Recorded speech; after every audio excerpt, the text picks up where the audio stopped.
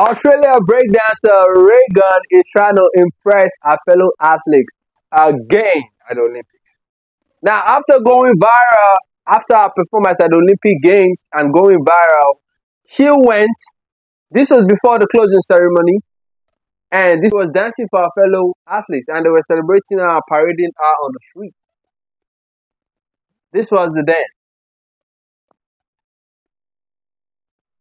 Oh my God!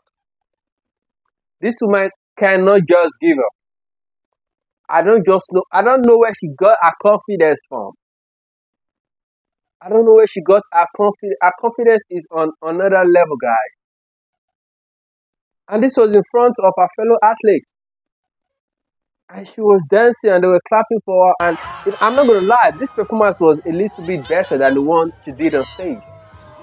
This one was a little bit better. But come on, Australia. Someone really said she has a PhD in breakdance. Is it true? I don't know. I don't know if she's just a comedian right now. I'm trying to get my head around it. But either way, she's confident. Her confidence is on another level. And she's hilarious. And she's funny. She made everybody laugh at the Olympics. Now she's giving her fellow athletes a free show.